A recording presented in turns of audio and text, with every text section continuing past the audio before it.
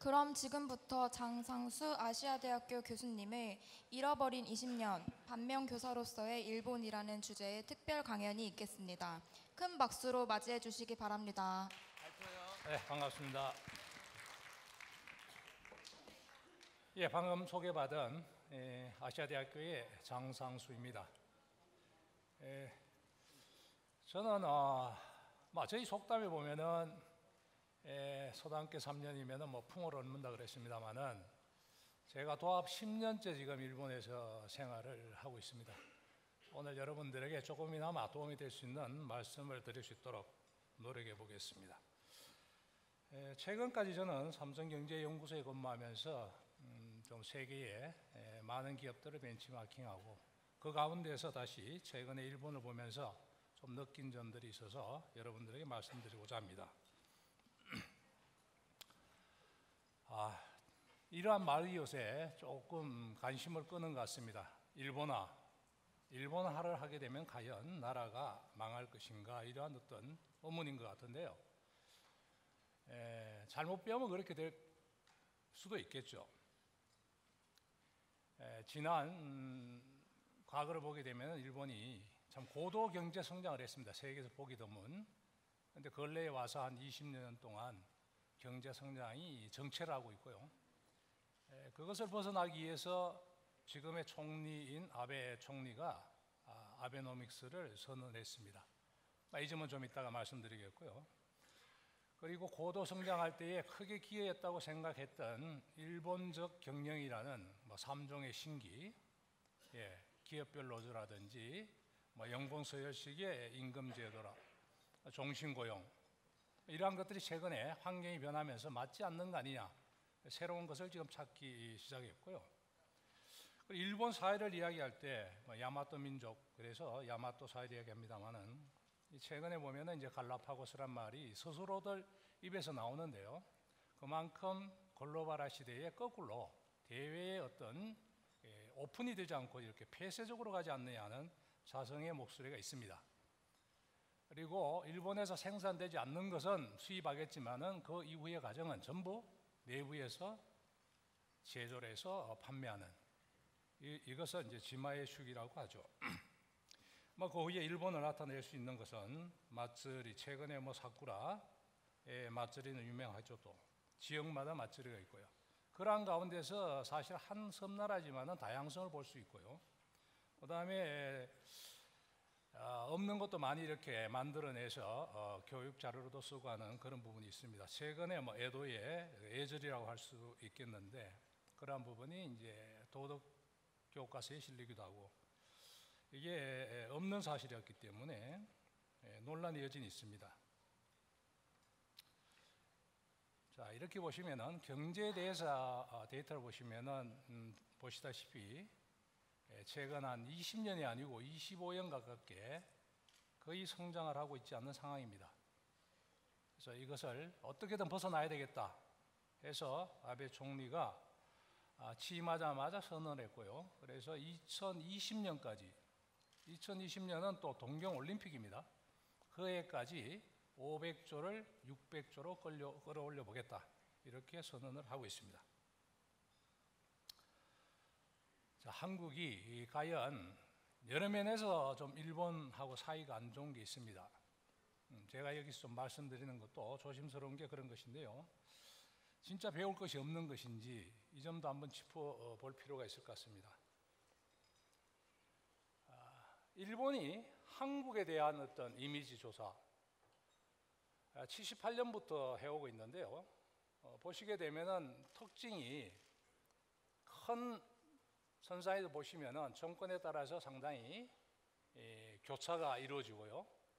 교차가 이루어지는 가운데서 좋아하는 사람하고 그렇지 않다는 사람의 갭이 크게 점점 벌어진다는 특징을 볼 수 있습니다.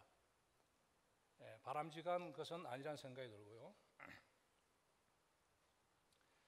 한편으로 보게 되면은 무역 수지를 간단히 좀 보도록 하겠습니다.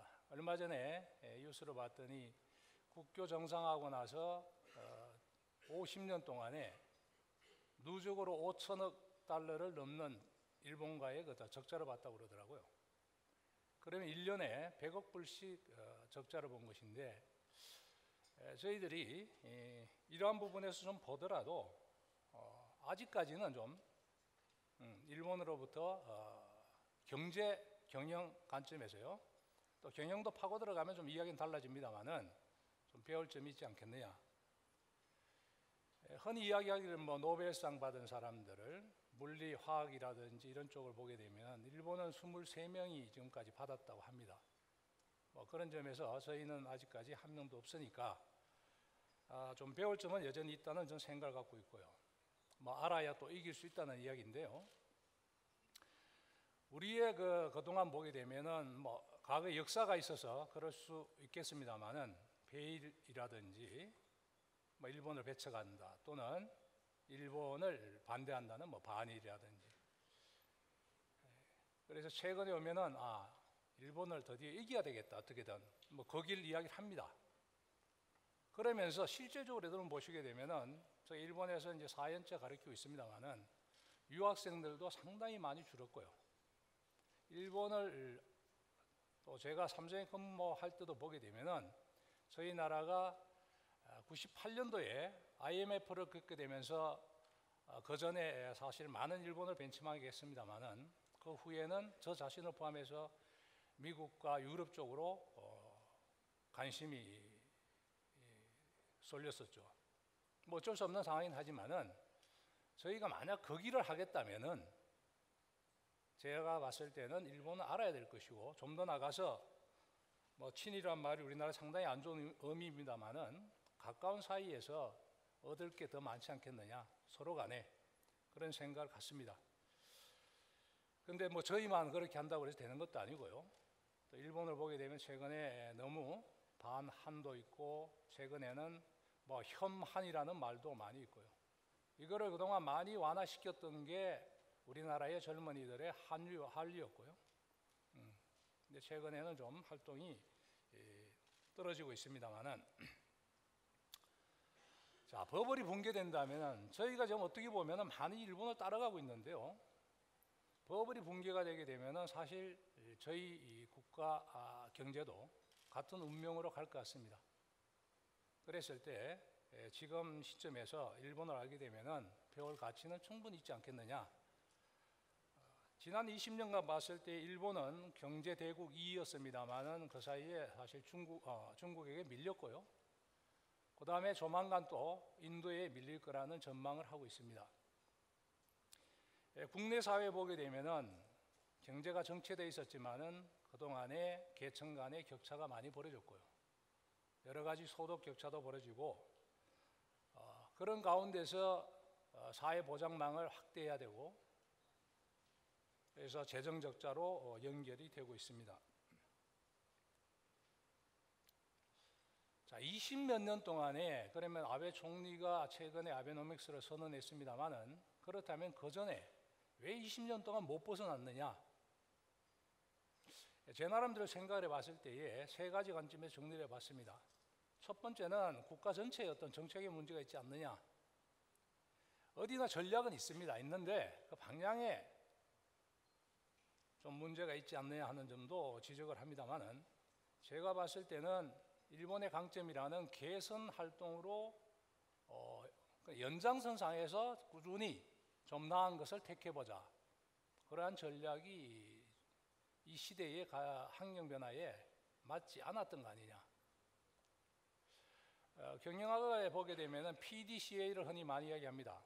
플랜 투 체크 액트를 이야기를 하는데, 일본의 보고서를 잘 보시면 참 잘 돼 있습니다. 정리 잘 돼 있고, 저도 많은 도움을 받고 있는데요. 그 다음에 기업들도 플랜에 따라서 국가도 그렇지만은 실행에 열심히 기울입니다. 힘을 쏟는데, 당연히 실행을 하게 되면 중간에 잘 되고 있느냐 못 되고 있느냐를 체크를 해야 될 겁니다. 근데 체크를 하면은 잘 된 경우는 문제가 없겠지만은 못 됐을 경우에는 어디에 누구에게인가는 책임이 있는 거죠. 근데 일본 사회는 공동적으로 집단적으로 의사결정을 한다고 합니다. 집단으로 의사결정을 했기 때문에 책임을 집단으로 져야 되는 거죠. 결국은 집단이 진다는 건 아무도 책임을 안 진다는 이야기예요. 제가 봤을 때에 체크를 해가지고 다시 개선으로, 개혁으로 이어져야 되는데 그 부분이 좀 취약한 거 아니냐는 느낌을 받고 있습니다. 두 번째, 정치 쪽에 보게 되면은 역시 저희 이 나라도 다를 바는 없겠습니다만은 국회의 의회 정치가 너무 국민이라는 것을 의식은 하겠습니다만은 정쟁에 쏠려 있지 않느냐. 22년간의 일본의 총리를 봤더니 15명이 교체가 됐어요. 그러면은 시말국면은 매년 바뀌고 있는데 일본의 관료 집단은 우수하기로 좀 인정받고 있죠. 그 우수한 집단이 20년 동안에 다음 해면은 또 총리가 바뀌는데, 예? 그러니까 복지부동으로 빠지기 쉬웠지 않았느냐. 그 다음에 매년 총리가 바뀌려면 뭔가 정책을 내밀어야 되는데 그 부분이 포퓰리즘 쪽으로 많이 흐르지 않았느냐. 그 결과로 사회 복지에 돈을 많이 쏟아부었고 그게 지금의 OECD 국가 내에서 가장 많은 부채 국가로 정부가 부채를 쥐고 있는 현상으로 나타났다는 생각이 듭니다. 경영 쪽에서 보게 되면 이 글로벌화를 상당히 지향은 하고 있는데요.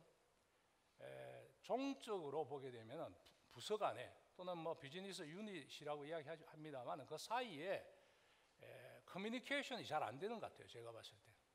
어떤 의미에서는 이제 계파, 파벌 이런 것들이 보이지 않는 벽들이 있지 않느냐. 물론 일본인 분들 스스로는 인정하기 어려울 것 같지만은 여러 국가의 기업들이나 이런 것을 둘러봤을 때 특히 보면 삼성이 일본의 전자업계에 다 합친 것보다가 많을 때는 뭐 10여 배 정도 이상으로 이익이 많았죠. 과거에는 전혀 이름도 모르던 회사가 제가 유학을 했을 때에 삼성이라 그러면 솔직히 몰랐습니다. 그 미쓰보시란 회사가 어디 회사입니까? 뭐 자기 나라에도 시골에 있는 회사로 생각했거든요. 근데 지금은 전 세계적으로 이름은 알려졌습니다. 그런데 일본 기업들로서는 삼성 때문에 쉽게 말하면 망했다 이러는 관점. 그게 최근에 파나소닉 같은 데는 뭐 신년 모임할 때에 뭐 타오도 삼성을 부르짖고 이게 이제 확대가 되면은 한국에 대해서도 관심이 좀 이미지가 안 좋을 것 같습니다. 근데 제가 봤을 때는 자체적으로 이러한 문제가 있지 않느냐. 저희들도 이러한 것들이 형성이 된다 그러면은 미래는 밝지 않겠죠. 그래서 집단으로 이루어지고 전임 사장이 후임 사장을 임명하고 그 다음에 부서 간에 벽이 있고 이렇게 해서 제가 봐서는 의사결정 스피드가 늦은 것 같다는 생각이 듭니다. 이 그림 잠깐 보시면은 매니에가 일본의 총리 재임 기간이고요. 그 밑에 뭐 저희 헌법에서 5년씩 보장받았고 아래쪽이 이제 중국입니다만 중국도 짧아지는 경향이 있습니다만은 일본은 너무 자주 변하지 않았느냐 이렇게 볼 수 있을 겁니다. 자, 아베 총리가 집권해서 이것을 타파하겠다. 일본화를 좀 없애고 일본을 다시 부흥시켜 보겠다 해서 아베노믹스를 선언했습니다.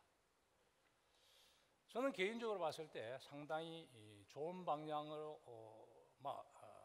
한 것은 방향은 참 좋았다. 근데 의욕도 높았고요. 그러나 지금 4년째로 접어들고 있는 현 시점에서 봤을 때는 일본 국민들의 평가가 그렇게 높지 않습니다. 그 점에 대해서도 좀 후에 말씀드리겠습니다만은 일본은 집권하자마자 아베 총리가 아베노믹스를 선언했고요. 이 아베노믹스는 잘 들여다보게 되면은 저희 나라 전임 대통령이었던 이명박 대통령 때의 경제 정책하고 거의 유사합니다. 더 쉽게 말하면 일본의 아베노믹스는 일단은 경제부터 재형시켜 놓고 나서 그리고 그러기 위해서는 기업체들의 6가지 무거운 짐을 좀 덜어줘야 되겠다. 그리고 순서는 첫 번째는 본인들에게 질은 이미 확보되어 있는 거니까 좀 양적으로 접근을 해서, 양이라는 건 돈을 많이 풀어서라도 일본의 돈 가치를 떨어뜨리게 되면은 수출 제품 가격은 낮아지기 마련이기 때문에 가격 경쟁력을 먼저 올려서 기업체들의 수익을 개선해야 되겠다. 그 수익이 바탕으로 돼서 길게는 새로운 가치를 만들어내는 그런 기업으로 가야 되겠다. 왜? 기초기술은 갖고 있기 때문에 충분한 좋은 시나리오입니다. 자, 6가지 짐이 이런 거죠. 양적 완화, 환율, 최근의 마이너스 금리, 돈으로 일단 해결하는 하나의 첫 번째.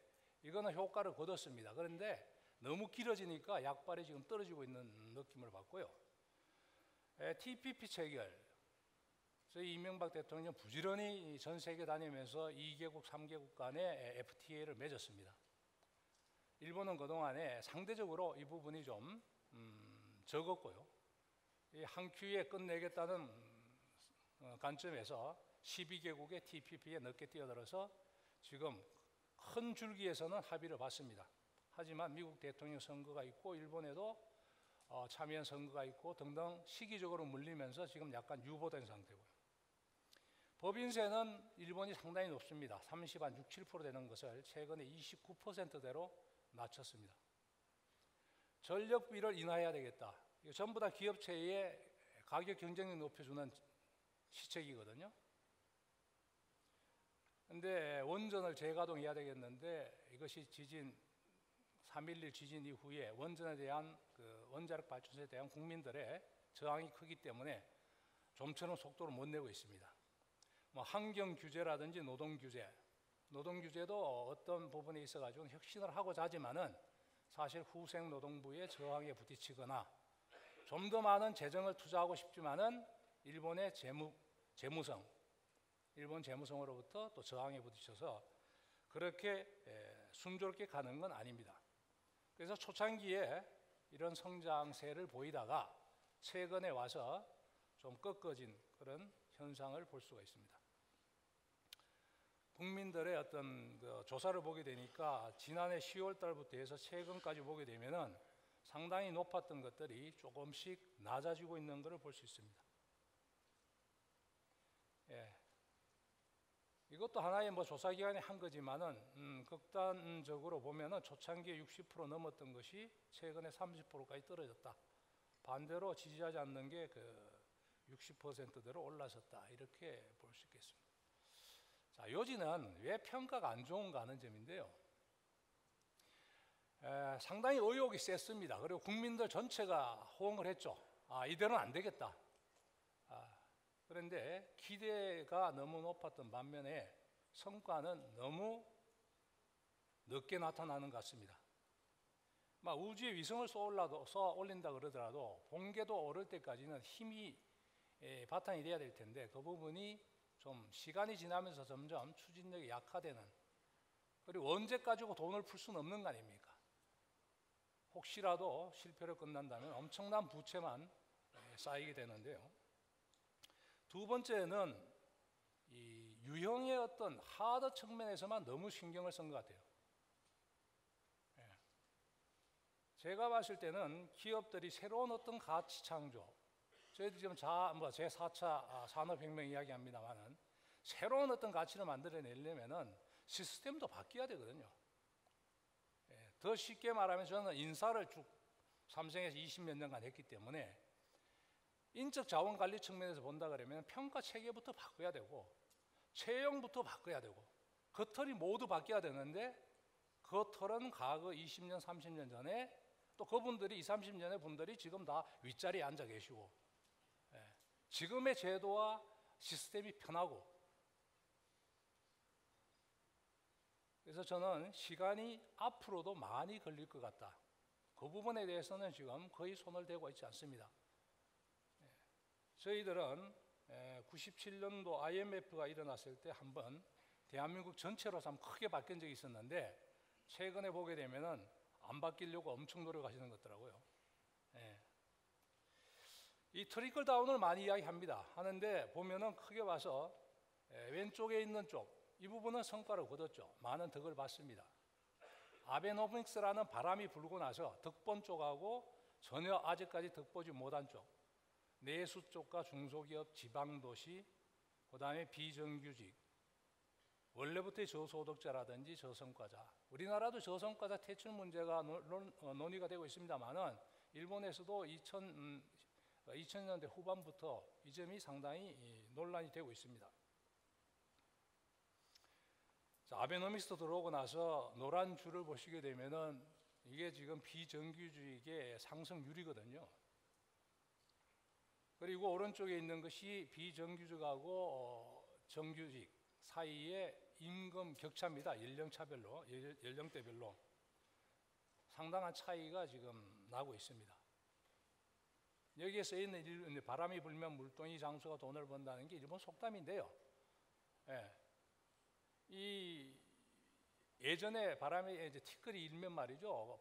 티끌이 눈에 들어가서 결국은 염증으로 뭐 봉사가 된다. 봉사가 되면 먹고 살 길이 일본의 삼위세라는 게 있습니다. 깽깽이라고 할 수 있는. 그거를 치면서 구걸 행위를 하는데 그러려면은 그 깽깽이의 싸는 가죽이 고양이 가죽이었답니다. 고양이를 많이 잡으니까 천적인 쥐가 늘어나고 쥐는 물동이를 나무로 돼 있으니까 깎아먹게 되고 결국 이 물동이 장수가 번다는 이 상당히 인과관계가 긴 그 관계를 나타내는데 아베노믹스로 인해 가지고 번 쪽하고 벌지 않는 쪽 모든 정책에 이런 양면이 있겠습니다만은 자 마지막으로 저는 여러분께 과연 반면교사의 어떤 교훈이 이것도 뭐 저희들이 받아들여야만이 교훈이 되는 거지 싫다고 생각하면은 전혀 효과가 없겠죠. 근데 자세히 보게 되면 일본을 닮아가고 있습니다. 저희가 사회적으로 뭐 고령화 속도 가장 빠른 나라로서 2050년 되게 되면 일본하고 거의 비슷한 수준이 됩니다. 뭐 저출산 일본을 이미 초월했죠. 저희가 OECD 1위일 겁니다. 아마. 그다음에 저희들의 어떤 뭐 고령자 관련 문제나 사회복지 문제 이런 거 보게 되면은 재정 적자 관련해서 이런 부분이 상당히 많이 닮아가고 있다는 생각을 갖습니다. 자, 제가 30년 전에 유학을 했습니다. 6년 동안. 84년에서 90년까지 했었는데 그리고 이번에 갔는데 그동안에 일본 분들하고 지난 3, 4년 동안 쭉 이야기를 해보면서 느꼈던 점이 이 첫 페이지에 쓰여 있는 겁니다. 이거 어디에 나오는 것도 아니고 뭐 어쩌면 일본 분들은 아니라 생각할 수도 있고 여기 계신 분들도 나는 그렇게 생각 안 하는데 할 수 있겠는데요. 첫 번째 제가 봤을 때는 겸손함과 어떤 자신감이라든지 말에 나오는 거지만 구심력 이런 부분들이 여유가 사라진 것 같아요. 예전에 좀 이야기를 하면은 이분들이 웃으면서 뭔가 이렇게 설명도 하고 여유가 좀 있는 폼인데 최근에는 금방 그냥 정색을 하고 심하면은 뭐 바로 그냥 디베이트로 들어가가지고 조금 그런 마음의 여유가 사라지지 않았느냐 하는 것하고 두 번째는 일상생활에서 느끼는 건데요. 과거에 뭐를 부탁을 하면은 직원이 진짜 고객 제일이나 마인드가 있었던 것 같아요. 그래서 안 되는 것도 뭔가 어떻게 하면은 이분에게 해줄 수 있겠냐를 몸으로 느낄 수 있었거든요. 최근에 젊은 사람들 거기 저 가게 가보면은 하는 게 이야기하면 이거 우리 이 회사의 규정 매뉴얼 먼저 그거 찾습니다. 찾고 나서 이거 안 됩니다. 그냥 매뉴얼대로예요. 지금 한국 사회도 매뉴얼 많이 만들고 점점 그런 쪽으로 가고 있는 것 같은데요. 이거는 상당히 제가 가서 통장 만드는데 반나절 걸리죠. 핸드폰 개통하는데 반나절 걸려요. 대한민국 그런 데 있습니까 지금? 물론 어느 쪽은 일본 사회는 안전을 택하고 저희 나라는 속도를 택하고 이런 게 차이점이 있습니다만은 뭐 어느 쪽을 택할 거냐는 뭐 선택의 문제가 되겠고요. 제가 봤을 때는 이 글로벌 시대 속도가 소위 말 경쟁력인 이 시대에는 맞지 않는 거 아니냐. 그다음에 개인주의가 젊은 사람들 중심으로 해서 상당히 심화가 됐고요. 20년 동안 침체가 되면서 나부터 먼저 좀 살아야 되겠다는 게 말은 안 하지만은 집단주의고 하기 때문에 말은 안 하지만은 그런 게 보입니다. 저성과자 퇴출 문제가 논의되고 등등 하면서 그런 것들이 엿볼 수가 있고요. 그래서 이제 2페이지 마지막 남은 겁니다. 제가 봤을 때는 아까 일본인이 한국에 대해서 느끼는 친근감 조사를 아마 보셨을 겁니다. 상당히 교차가 돼가지만은 좋아하는 사람과 나빠하는 사람 사이에 갭이 점점 커지고 있는 걸 볼 수 있어요. 그런데 일본뿐만 그런 게 아니거든요. 한국의 설문조사를 보더라도 마찬가지일 겁니다.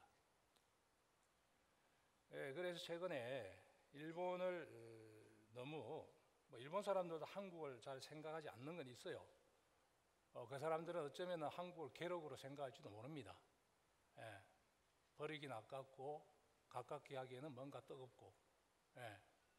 그렇지만은 저희들은 좀 제대로 알고 그다음에 친구 많이 만들어서 서로가 같이 상생할 수 있는 그러한 쪽으로 나가야 되지 않느냐 하는 생각을 갖습니다. 그런데 그동안 보면은 일본이 너무 하드에 치중되어 있었고 지금까지도 하드 쪽에 관심이 가 있지 않느냐. 그래서 소프트라는 건 저는 사회적인 조직 문화라든지 어떤 가치관이라든지 이런 쪽입니다. 그런 쪽에 있어 가지고도 좀 빠른 어떤 변화가 있어야 되지 않겠느냐. 일본적 경영에 대해서 잠깐 말씀드리면은 벌써 시대는 지났습니다. 옛날에 고도 성장기에는 제조업 중심이었어요. 만들면 팔리던 시대. 일본은 품질도 바탕이 되어 있기 때문에 그런 시대였습니다. 하지만 지금은 그 시대는 아니거든요.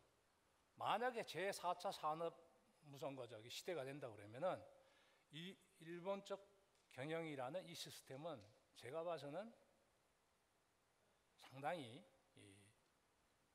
작동하기에 한계가 있을 겁니다. 지금도 연공주의 인사 시스템이 많이 잔존하고 있고요. 그러한 부분을 성과 창출이라는 새로운 가치 창출이라는 데 포커스를 맞춰서 평가 지표도 밝혀야 될 것이고 그러한 사람에 대해서 우수한 어떤 보상을 해야 될 텐데 그것이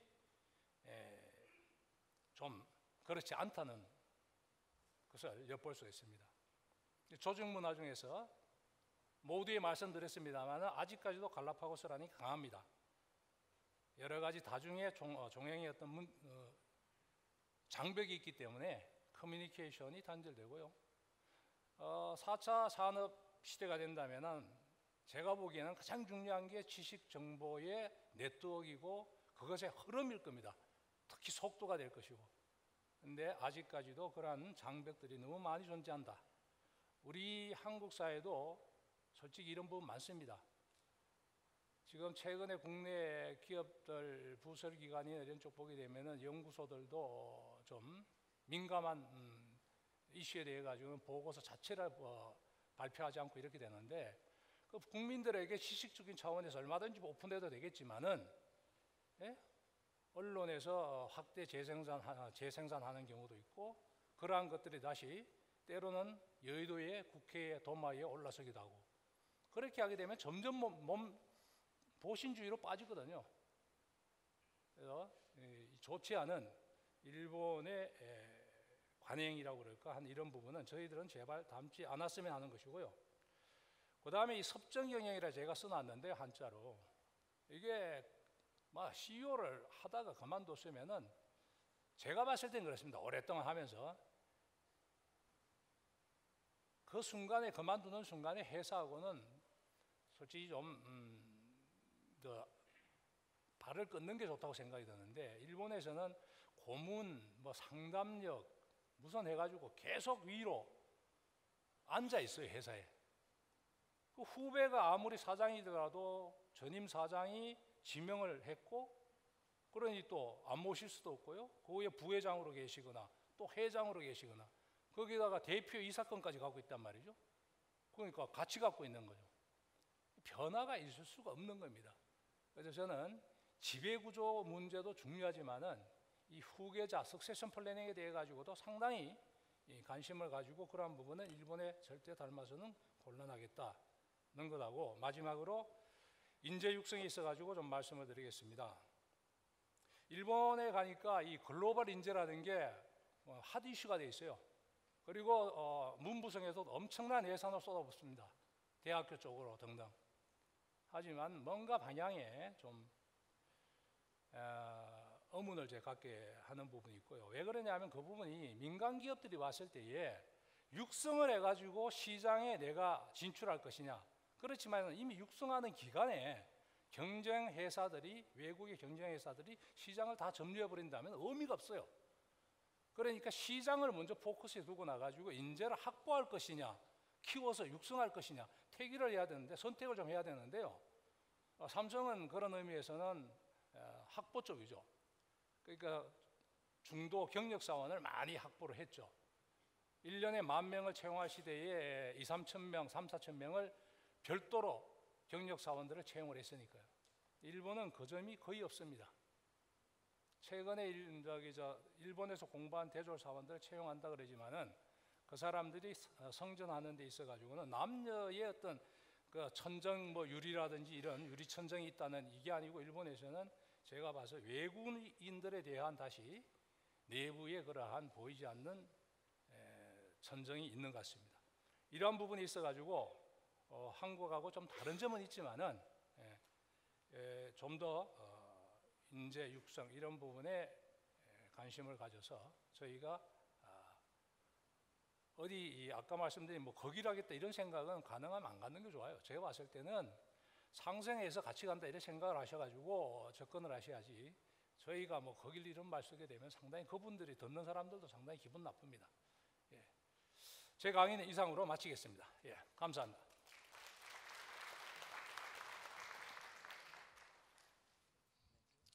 다음은 인공지능 활용의 특별한 용처, 기업 퍼포먼스를 높여줄 수 있는 혁신 알고리즘이라는 주제로 연사들의 발표 및 토론을 들어보도록 하겠습니다. 큰 박수로 맞이해 주시기 바랍니다.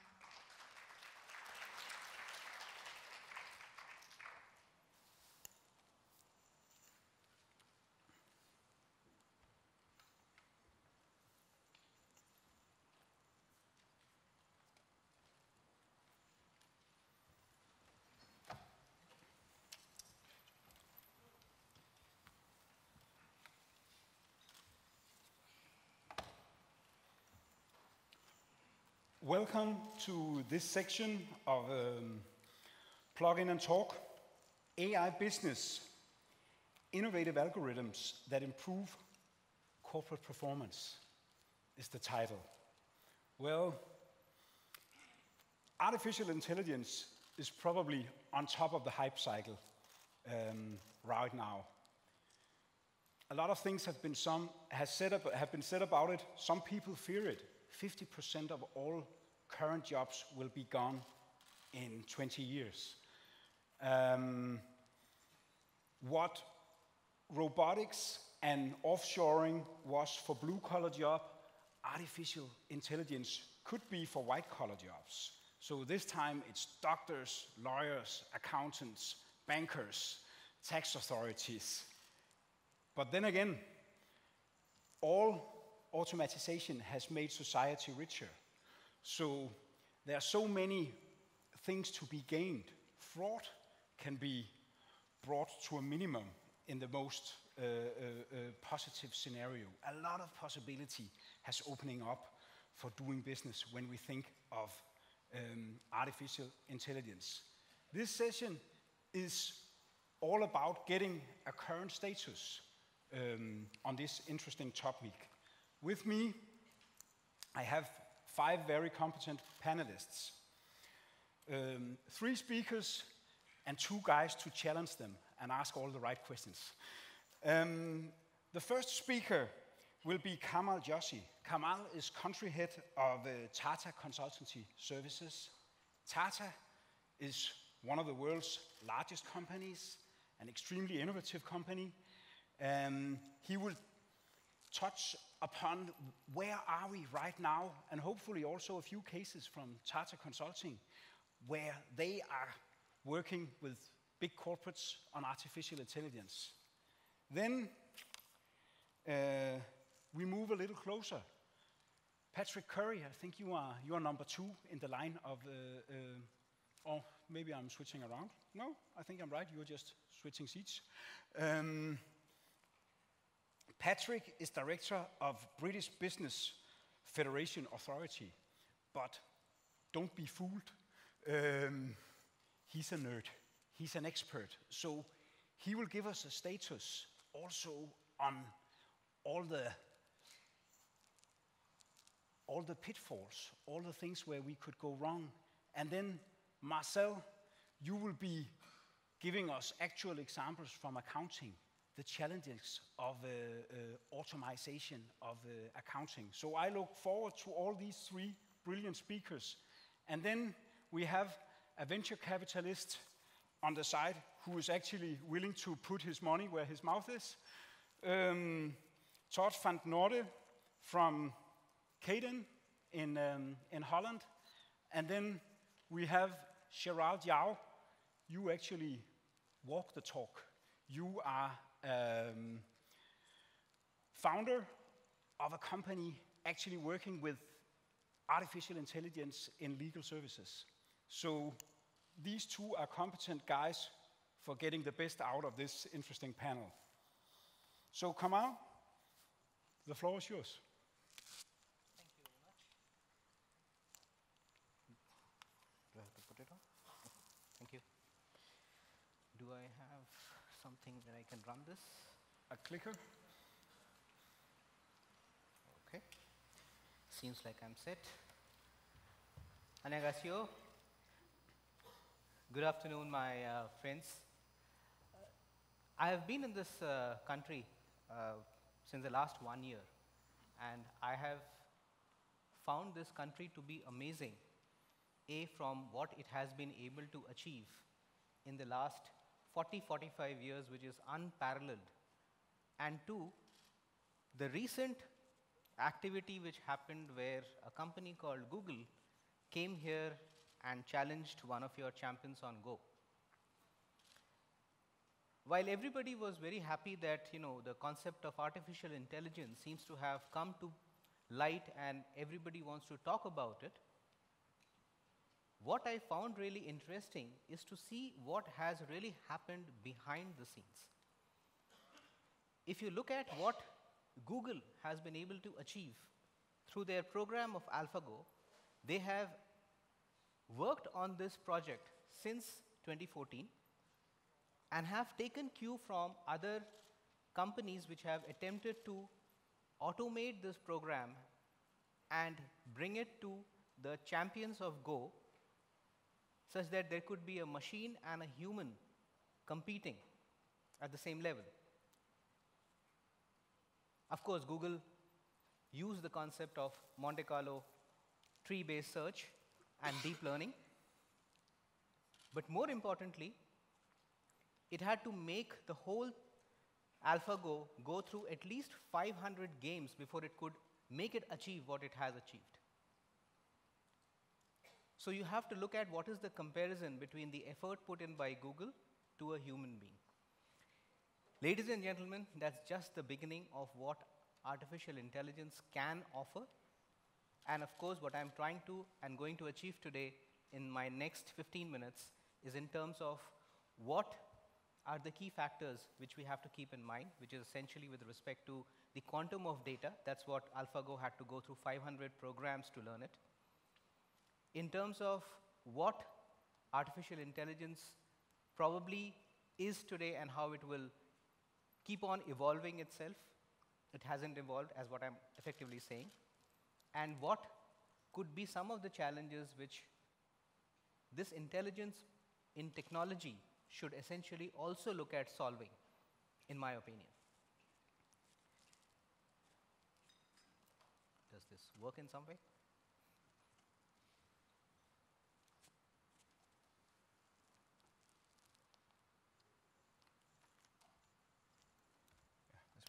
Okay. Thank you. I'm going to start with 4 points, and I'm happy for you to read what is mentioned there, but I'm going to give you a perspective. We all know that the military sites and NASA is supposed to be the best on technology.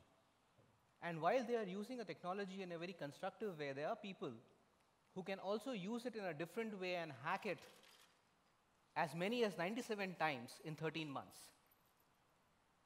While there is going to be a huge rise on robotics and artificial intelligence, don't get it wrong, but we are also looking at 5.1 million people probably losing their job as well. Also note that the world population is becoming 9 billion, but at the same time, in order to feed all these people, 50% more crop has to be created. And the genetics, the science of genes, is also looking at doing gene editing to make new types of genes. This is what technology has come to, and it's going to probably continue in this way.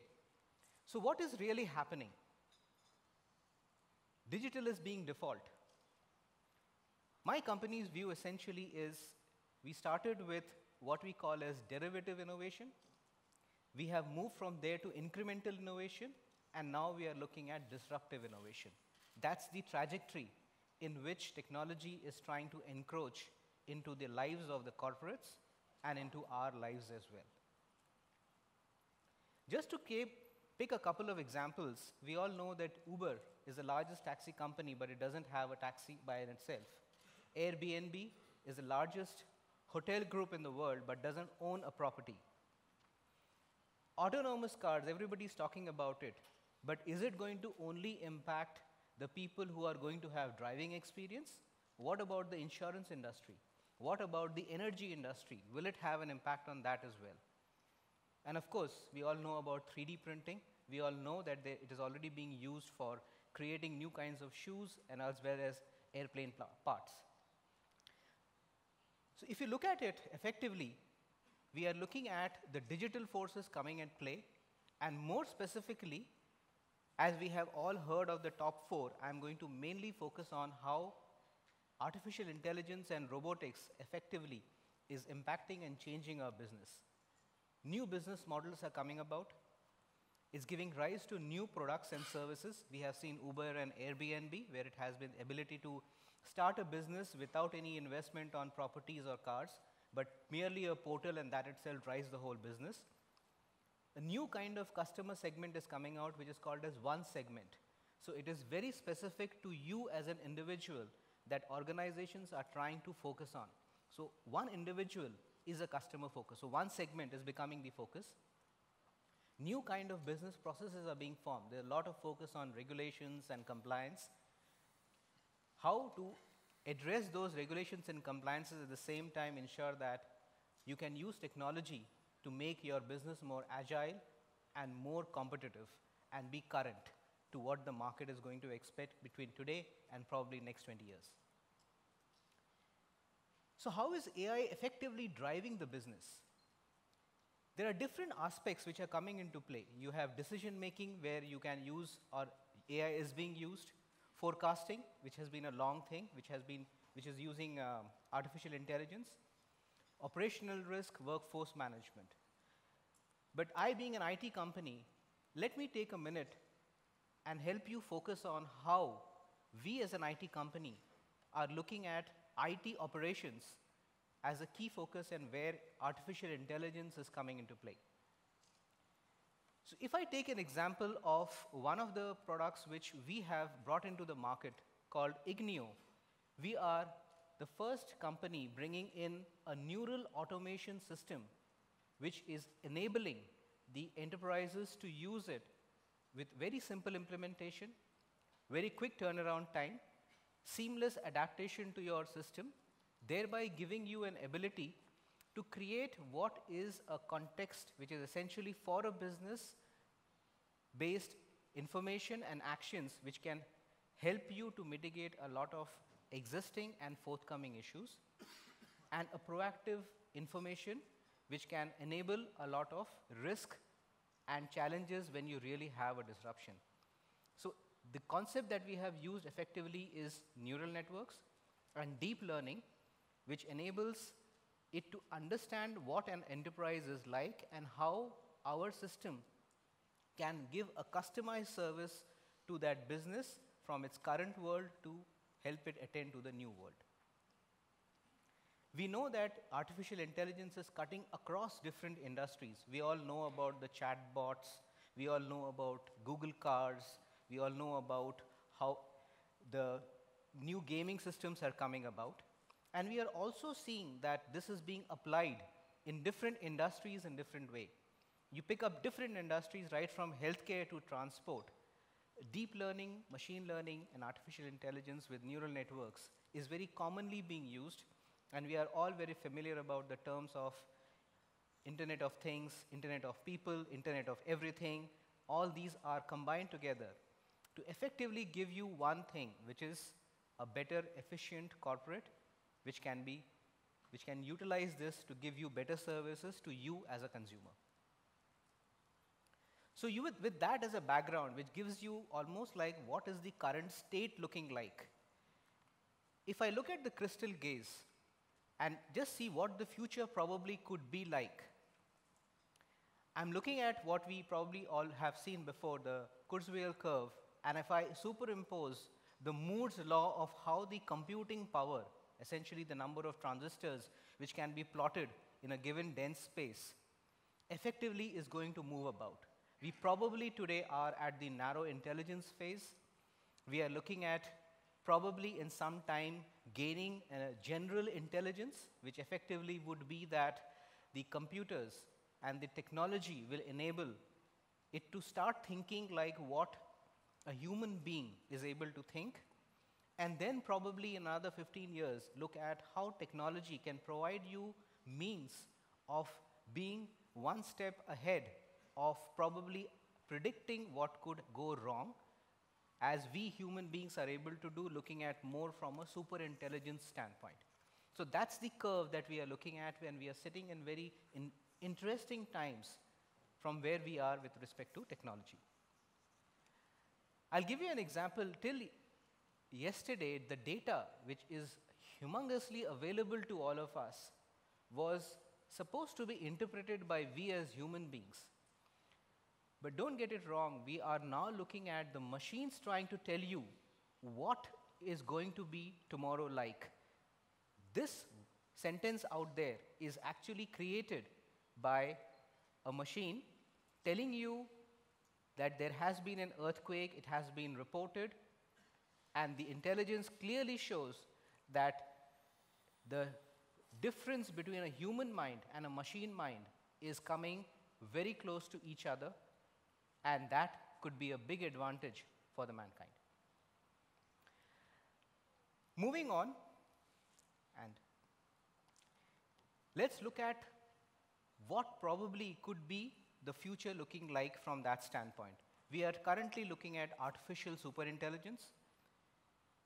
Can it be a threat to the human existence? I think we have heard Mr. Elon Musk, we have heard Bill Gates talk about it, and of course Stephen Hawking talking about it, that they fear how artificial intelligence probably could be a threat. We all know that technology does not have any emotion. We know that technology can be manipulated to behave in a wrong way. We also know that we have to prevent it, and there could be malfunctions because of which. So what could probably be the answer? It's all that we collectively have to look at what is the optimized artificial intelligence, which could be of the best benefit without causing us the distress which probably a technology could cause. So if you mirror a human mind, or if you mirror a human being, effectively what it is, it's nothing but an ability to store a lot of data, an ability to sense and convert that sense into our emotion, and based on that give a response. And we, because of the evolution that we have a huge amount of memory from what we have in childhood. And of course, as some of you believe in soul and God, it kind of goes much back in lifetime. And of course, with all this combined, the brilliance that we have to put everything in a context, so essentially a contextual brilliance. Now, if you want to mimic something like this using technology, you have to have a very clear architecture. An architecture which tells you that you have to codify what we can classify as a good behavior. We have to be very careful that technology will also face the challenges of what we can term as a bad or a defective behavior. So we have to be careful in terms of how we are going to code it and how we should give the ability to be prepared for what could be the new challenges of defect and be having the system to be ready to learn by in itself. And of course, most importantly, as I have mentioned before, data, because there's huge amount of data being generated today by different industries in different ways with sensors. So can we put all this data so as to match what could be a good behavior and respond to what could be a bad and defective behavior? In my personal opinion, I'm looking at 3 key areas which I would really want technology to look forward and help us solve. We all know that world population is growing, and we have to look at how quickly can we have food available for everybody. We are looking at South Korea, where we have a huge penetration of mobile. The income is pretty high for everybody, but we also have continents like Africa, probably India, which do not have or have shortage of food but have a huge population. So that's one thing which I'm really looking at.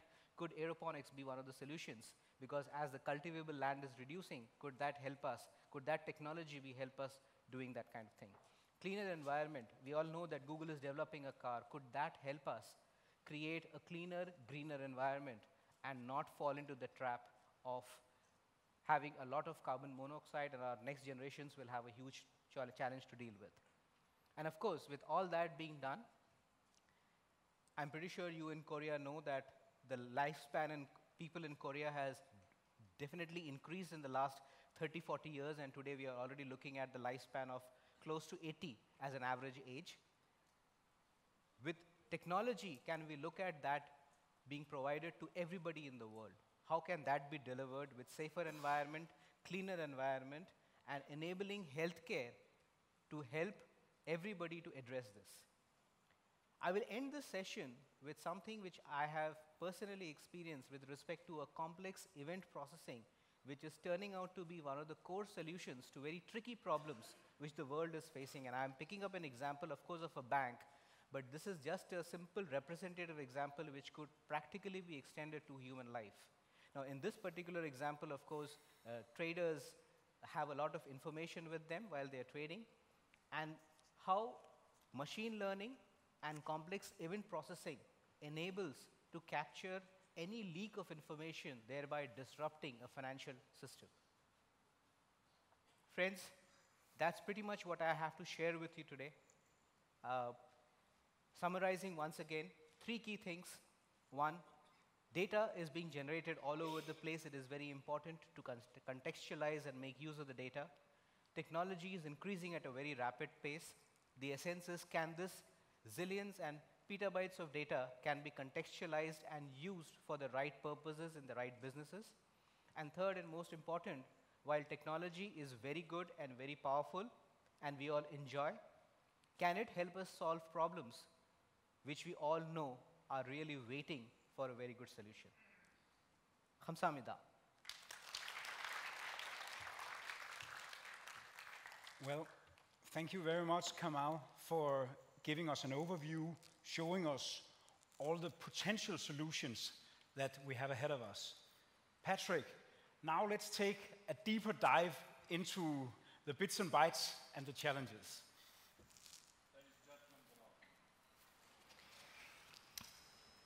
We've heard a lot about unicorns. You can believe in the myth, you can live the dream. The reality is that we live in herds. That's how we survive.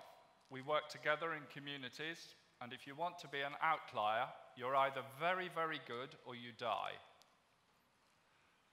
So the world I live in is in helping make a lot of the dream work.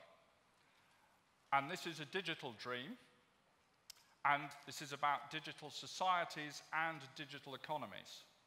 And the problem is, this is complicated. This is not for salesmen. And the point is, in the digital world, that it comes down to considerable detail. A Dutch colleague of mine told me one day the definition of the internet is it's a place that you can do truly dumb things on a vast scale, very quickly, and you can't get it back. In other words, when it's gone, it's gone. So you need to be really careful about the risks that you are taking. As humans, we make decisions in our daily lives, in a physical world, about risk all the time. We do it naturally, in everything we do. But when we go on the internet, we don't have the benefit of thousands of years of experience. And so the internet today is a relatively unsafe place to go. I'm going to come back to that, but I'm going to focus in on just one area today, which is to do with data, because that's what this is all about. We make decisions. The quality of those decisions as organizations and as nations and as people depends on the quality of the information. Imagine a situation that you were an airline pilot. You'd lost contact with air traffic control, and the maps that you have are now changing in front of your eyes, like in Harry Potter. You probably would be very, very concerned about the safety of yourself and the people in the back of the aircraft. So it's really important in this interconnected world that you have a connection and you have the data, and that data means something to you and everyone in your community. That means you have to know who other people are and who other organizations are. So this comes to identity. How do I know that you are who you claim to be? Who can give me the independent assurance that you are who you claim to be? And that can get extremely difficult. So I'm going to take you on a bit of a journey now through something called the Uniform Economic Transaction Protocol, which is a new international protocol to link the different elements of data in different processes together with identity and with trust. And I should be here with a colleague of mine from FOCAFET, which is the organization behind UETP, but I am from an organization called BBFA, as Klaus has already explained, and I am going to extend what we were going to discuss on UETP, and I'm going to make it more relevant to Korea and the opportunities for Korea based on some things that your government is doing. So, FOCAFET is a not-for-profit which is behind UETP, and my organization is another not-for-profit, and we are involved in many, many aspects to do with trust and identity and cyberspace and cybersecurity. So there's quite a long list here. I'm also involved in privacy and surveillance. And I'm involved in projects in the EU to do with internet governance and the Internet Governance Forum. But we're dealing with a lot of change, and part of this change is to do with new technologies and new laws. So we've had some significant laws in Europe, and we're going to see more in other parts of the world about identity and about privacy. There is no privacy without authentication. There is no authentication without identity. So these new technologies are very exciting, but we need to use them with care. So I've put on the bottom there blockchains and distributed ledger technologies, and these are ways in which organizations can see the same information in near real time without error and in a tamper-proof way. This is completely new. So to give you an example, last week I was looking at a beta solution called Settle, which would clear the transactions for the City of London, for the financial transactions for the back office in the City of London, which is normally around 145,000 transactions a day. Settle would clear each of those transactions, which normally takes a day. It would do that in 15 seconds. And that is money paid right through. So this is transforming the nature of the economy. But we need to be able to control that process.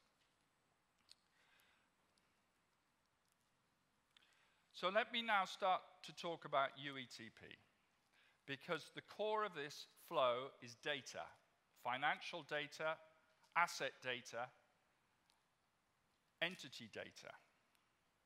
So today on the internet, we rely on the internet. Most of the younger generation today don't know a world without the internet. We have 7 billion people on the planet. 1.8 billion of those have no identity. They have no digital inclusion. The UN strategic goal, 16.9, is to give those people an identity and make them digitally included. And the target is to achieve this by 2030. That's going to be difficult. Which means the internet needs to be a safer place for us to work. We need the internet to be able to support economic business in a way that it cannot do today, and it needs to have the trust mechanisms to support those. I've put a lot of detail in these presentations. I'm not going to go through the detail, but I offer it to you because it may be useful information. Now, most of you will be aware also that we have really 3 kinds of web. We have the normal regular internet that you can search, the deep web, which is much bigger, which is where the data exists that manages the internet, and the data that is on the internet and supports search, and a place called the dark web, which is an area where there is no ability, easy ability to search, and it's an area where anonymity is available. Now, that can be very good in some societies, but it can also attract people who want to do bad things. So if there's anonymity, there is no governance. Financial systems require governance to operate, or they fail because people abuse them. So the dark web is not really a good place to go and do legitimate business, but it is good for illegal business. So it has no governance on the dark web. So what we need to do is to find a way on the economic internet to have that governance, which means we must have adequate data between all the organizations. Now, that data's got to be in the detail. And it's not just about payments, but it's about who makes the payments, all of the different kinds of entities involved that are doing the interactions and transacting. So we've now got to capture each of the transactions for different kinds of products, things, or services. And these entities can be machines themselves or devices, and they can also, of course, be people and organizations. Now, every entity in cyberspace binds to an organization. And today, the biggest issue that we have in cyberspace, all of our systems, our mobile phones, our people in cyberspace, they all connect to organizations. On average, over 70% of organizations that are financially active in a developed nation are not registered in that nation, or they're not registered at all.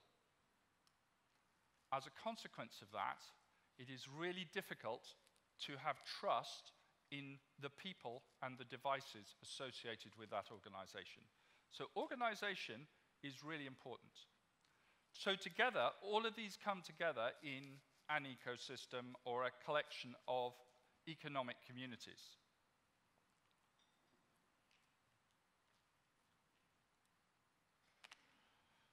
So there are 3 things that one needs to be able to do. We need to be able to connect. Can you physically connect? Do you have the ability electronically, digitally, to be able to interact. You need to be able to understand. So are you using terms in the same way? Is your language and data sufficiently interoperable that when I say something in a language, in a computer system, your system will understand the same thing? Does customer mean the same thing? Does account mean the same thing? And I need to be able to transact. And when that process happens, I must be really confident I'm transacting with the right person in the right situation, and that that is a legal transaction. It's not prohibited for some reason in some jurisdiction. So UETP is a data identifier protocol that links these different aspects together. And it's down at this unique identification that's so important. So that's the first point.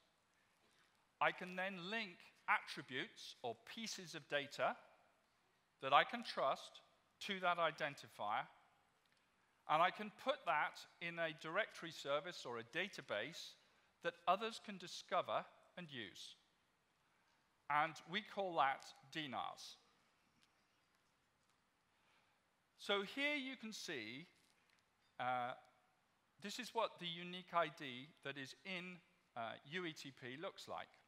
I'm not going to go into the detail, but you can see it's a 256-bit string, but it has in there a timestamp, so timing is really important, and it has a node identifier. That means different places can generate this identifier, this UUID, but it can only come from an approved node. And we use similar models for things like barcoding, for example, for products. In the digital environment, if we're talking about networks, we traditionally talk about the OSI stack, as it's called, which you see on the right-hand side. And that goes from the physical level at the bottom, through the network, right up to the application which you use. And there are technologies, which you see shown in the middle, which help to make those work.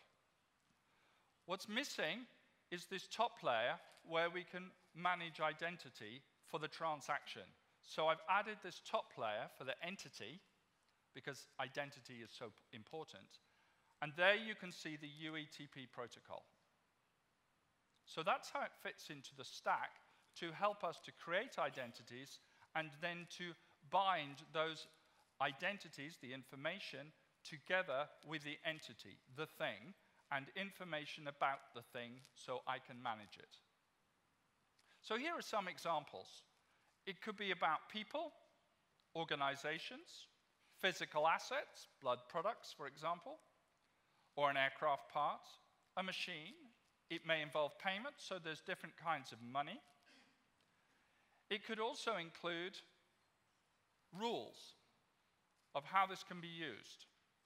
So it might be subject to international traffic and arms regulations for export control, in which case this access could only happen if you're licensed. So that would be in the rule set legal, for example.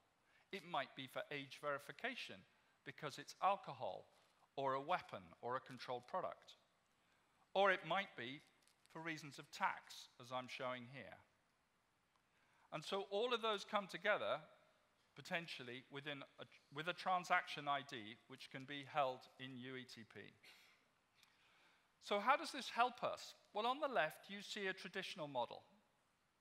You can see the kind of activity for the buyer and the seller with the banks, what we call a four-corner model.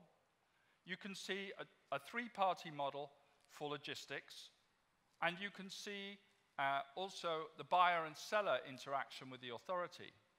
But the problem that we have here is those are all separate. So that there's multiple pieces to the transaction which are not connected. So UETP brings this together almost in a social network, but at the data level. So if I look at it a different way, on the left-hand side, traditionally we connect these systems using APIs. But on the right-hand side, we're now using data to provide that interoperability and connection, rather than this complex spaghetti that we have on the left. So I give you a simple example here. Yes, it is simple. On the right, you can see a receipt for something. You've bought something, a product. It's $10. There's a discount. There's some tax on there. There's a total. There is information underneath about the transaction: who, when, where, and maybe there's some other information with approvals, for example. And in the yellow, you can see descriptions of all of the pieces that make this up. So is it trusted? How can I check it? Where can I check it? All of that information can be contained in a UETP transaction, which can then be discovered by all of those other parties, those other organizations that need to know. You could apply this to IoT, to Internet of Things, or Internet of Everyone or Everything. Who am I? What do I want? What do we do? This is what I can do. The answers to those questions can be put into the protocol.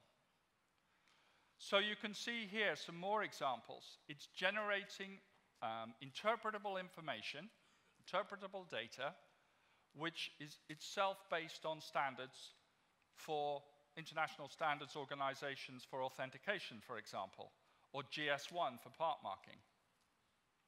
So now I have the ability to start to link all the parts of complex transactions together in one place. And this has additional advantages in things like supply chain finance. So today, one of the biggest problems is that the buyer of something often has difficulty in providing collateral to the seller's bank. So the buyer he has to buy with credit, and he has to provide the collateral for that. And the seller needs to make sure that they've got the finance to be able to support that. Today, that financing process can be difficult. What happens in a UETP environment is everybody sees that. So the bank seller gets to see what the buyer's collateral is instantly. And so at that point, the transaction can complete very quickly, and very importantly, the friction is reduced, which means there is a possibility of a lower price. Completely different example, cross-border management, which is a really difficult topic at the moment. But you can see shown here, whether it's cargo, or you want to look at things like export control, or fraud, or you just want to do operational tracking for delivery purposes. There's a very broad scope here. In other areas, regulatory compliance. We've talked a little bit about regulatory compliance in the enterprise, but actually, most compliance risk today is what happens outside your organization because you're dependent on a cloud provider or suppliers for critical parts. So authorities need these capabilities to be able to trust the other organizations in their supply chains, and as new regulations come in from major economies, particularly United States, for cyber assurance, we're going to see more compliance requirements. And that is going to affect how the compliance of payments and financial transactions are executed. So I put this example in today. DNAS is under development, that's why it says envisaged, but we are looking at different parts of the world, and I do have colleagues here in South Korea who are involved in looking at implementing DNAS in Korea. But UETP relies on supporting capabilities. So I'm showing DNAS here as a transaction register. There needs to be registers of the organizations and the attributes, the data associated with that, and we have a specification for that internationally, and it's the Register of Legal Organizations. We also need to have identification of individual devices to be confident that those devices aren't spoofed. And there is new technology coming into devices which will make them even more trusted than they are today. So I need to be able to connect all of those at a transaction level. Now, one of the things we require for that is certificates that help us with signatures and encryptions, and they come from a certificate authority, or a CA. But we have many CAs. So if they work to the same policy, I need to link those together, and I do that with something called a PKI bridge, or I can connect them directly. This gives me federation. This gives me interoperability across communities, nationally and internationally, and legal compliance. So I'm now beginning to get trust together. Now, we already have PKI at scale. UETP's in a pilot today. I'm mentioning that in a minute. And we have initial capabilities for Rollo. And within Korea, I know the Rollo specification has been taken to advisors of the Supreme Court. So these discussions are happening, and device registers are out there, but they're going to become more available to the communications organizations to validate them. Now, this is an example. This is a PKI view, and I've put a UK bridge in the middle. What you can see there is Certipath. That is the Aerospace and Defense Bridge. Every international airport in the world, and a lot of the maintenance activity that happens with the big name suppliers there, leverage, use Certipath credentials for access control and to support things like flight planning. On the right, you can see Safe Biopharma. That is used by the pharmaceutical industry for aspects of pharmaceuticals, drug trials, and more, and starting to be used for health. And governments use this, so I could put other governments. I've listed some in the top left up there, right the way through to organizations like NATO. So we need these high assurance credentials, these certificates, to help us with the cryptography that gives us the ability to rely on our digital data and to encrypt it and have confidence with who we're dealing. So if I shrink that down and talk a little bit about here in Korea. So KESA, the Korean Internet and Security Agency, runs certificate authorities, and it does some for the government, and it does some for industry. And the industry ones you see here. They issue certificates, or can issue certificates, to every company in Korea. But if other organizations outside Korea want to work with Korea in this same model, they need to federate. In other words, they need to be interoperable.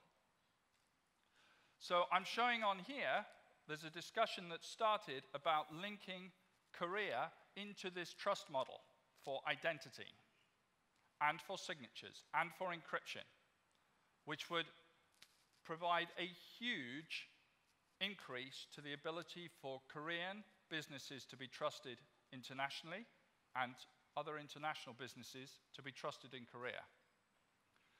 So I've now shrunk my orange certificate authorities there, and I've put on here in orange, in yellow, my Korean certificate authorities with KE.Y, for example, and there's a requirement to build a Rollo for Korea with attributes in there for every single legal organization with a level of trust in it, based on international standards.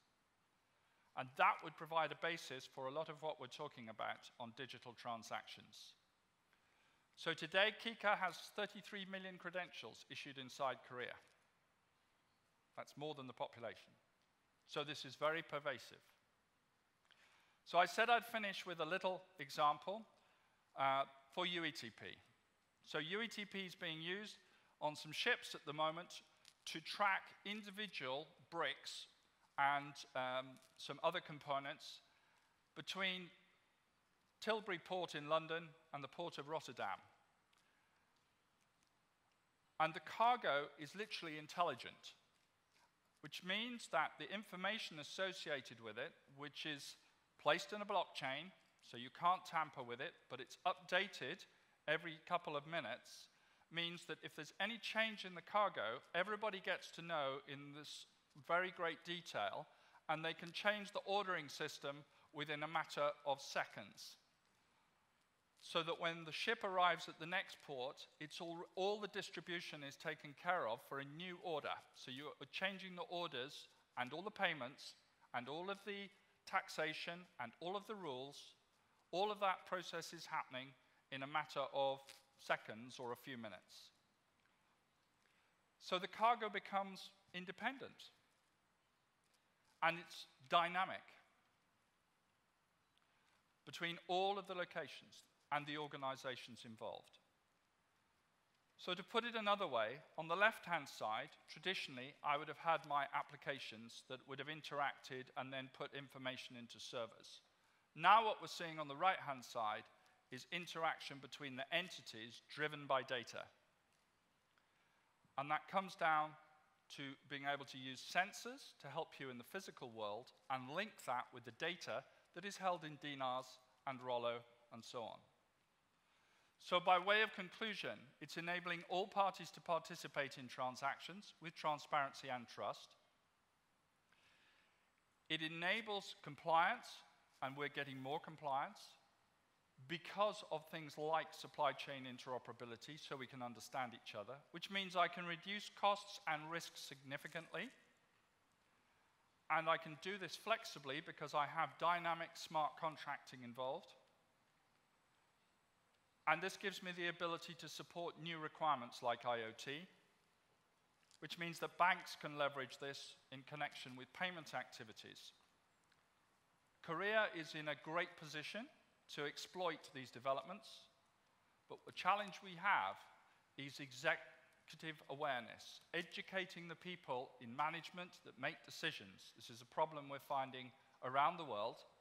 So I ask you in this room today, I hope this information is useful to you in briefing your bosses and raising your understanding within Korea. Thank you.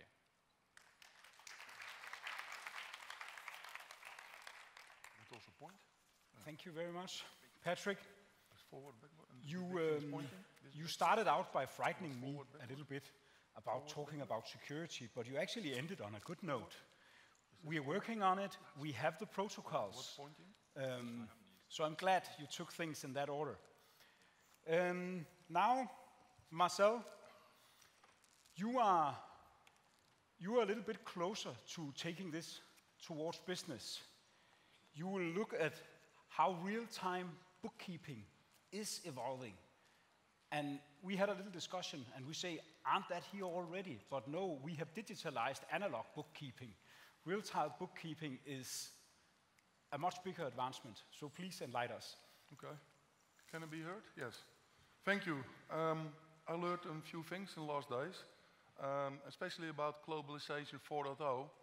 So I like to take you on a journey about accounting and auditing 4.0. Accounting sounds very boring, but it is really necessary for globalization 4.0. There can't be truly globalization without compliancy, accounting, auditing on a higher level than it is today. We really need that. We can't be successful on the other aspects as we have seen the last hours and yesterday. I like to bridge the world of accountancy and innovation. And that sounds strange, but hopefully after 20 minutes you understand my proposition. Let's see this one. Yeah. Let's go back to bookkeeping. We want to go to bookkeeping 4.0, but what was bookkeeping 1.0? In the 15th century in Venice, bookkeeping was invented. And I have to look up the name for the guy, Pasquale, and he wrote a book, and that book was the basis for bookkeeping as we use it, so I would say, for some decades ago. Some companies, some small companies, might still use the bookkeeping 1.0 and do it by hand. Most companies, however, are conducting bookkeeping 2.0. They have a single standalone financial system and they do the bookkeeping in that. In the past, it started off with mainframes. Big corporations could do bookkeeping in mainframes. Then we had minis, then we had PCs. So more smaller and smaller companies went to the next generation of bookkeeping. Nowadays, especially in the Netherlands, most bookkeeping programs are in the cloud, or you have an ERP system. So that's the current status, and I will call that bookkeeping 3.0. The current status means that you can produce reports, and most companies produce reports based on PDF. And PDF, as we all know, has a language. And I can't read the Chinese PDF. Maybe you can. Maybe you can read the Korean PDF. I can't. You can't read my Dutch PDF. My Dutch yearly figures, you can't read it. So we need something else. We need a globalized bookkeeping system. We need something which can keep up with globalization and globalization 4.0. We need auditing 4.0, and we need also compliancy. A lot of companies struggle with compliancy. And yesterday I learned from a company, a huge corporation, acquired a lot of banks, and had to sell off banks again because they had compliancy problems. So compliancy is something which is really, really important to be successful in the globalization 4.0. And I like to emphasize on auditing, compliancy, and auditing.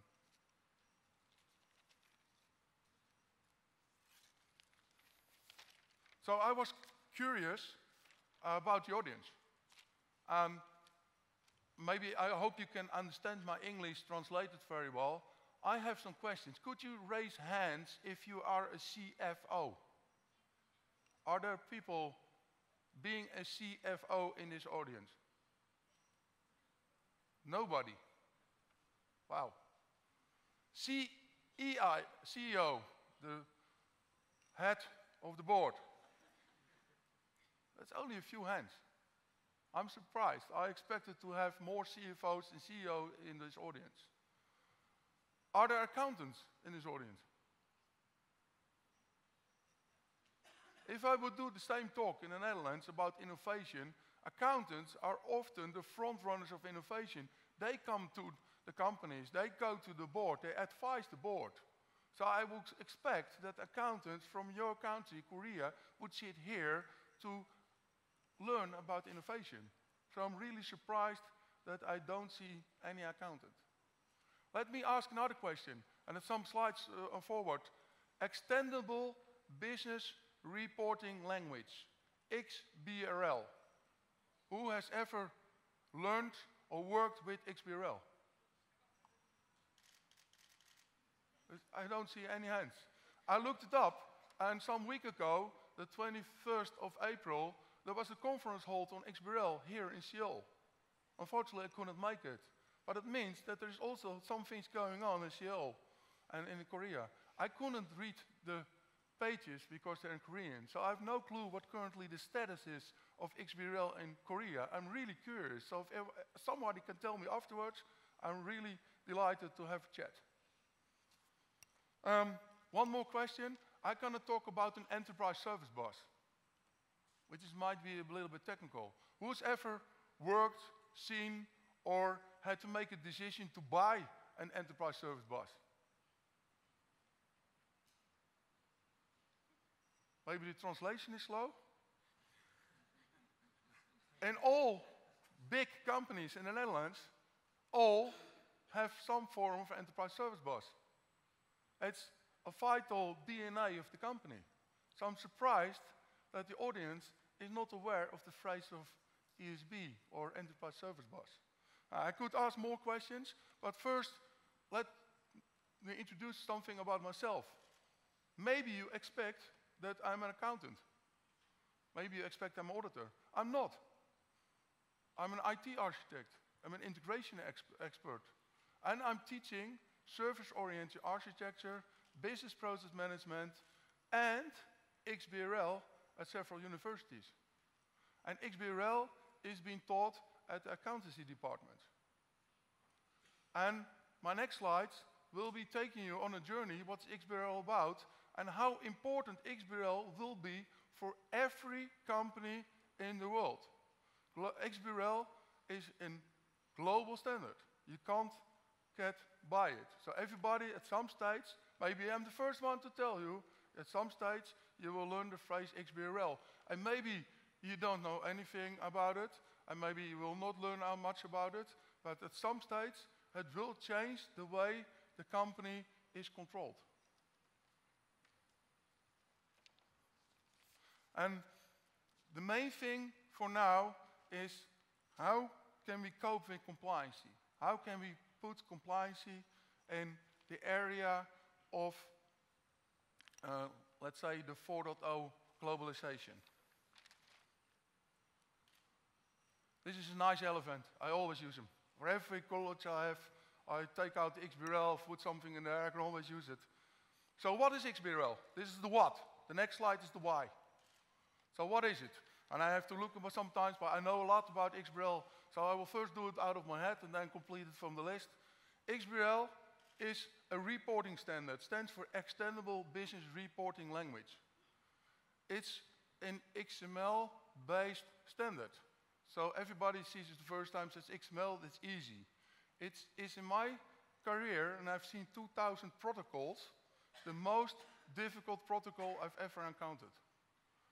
It's a multi-dimensional metadata definition. It is very rich. Functionally, it's the most rich semantic standard you have seen. So, from functional perspective, accountants have chosen a very difficult standard.